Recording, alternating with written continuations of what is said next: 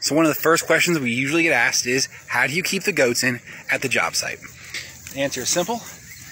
We use a pre-woven electric net from Premier One. The goats are well trained to it, and as much as they might want to come over here and say hi to me, they will stay on that side. Hey guys! And it's to keep them in and helps keep predators out. It's extremely flexible. We have configured it in very, very odd ways in people's backyards to isolate one bush from another because they wanted to keep that bush but not that one. It goes up really steep hills. It goes across any kind of crazy terrain you might have because the goats will go anywhere and they will get at the vegetation wherever it's at.